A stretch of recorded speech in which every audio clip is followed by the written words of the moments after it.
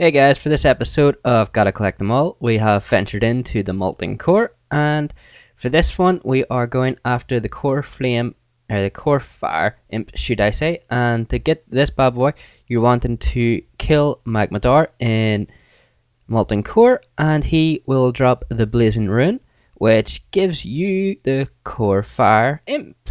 And I must say I'm really loving these new pets from the raids that you get, because they are pretty epic looking. I really do love the Corefire Imp. Fuck me, stop saying flame.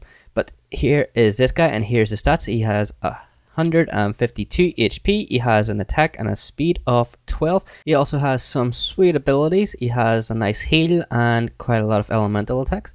And he's a humanoid, so he heals up, which is always really cool. Can't wait to use him in pet battles. And I've been the bullo, and I'll see you all later.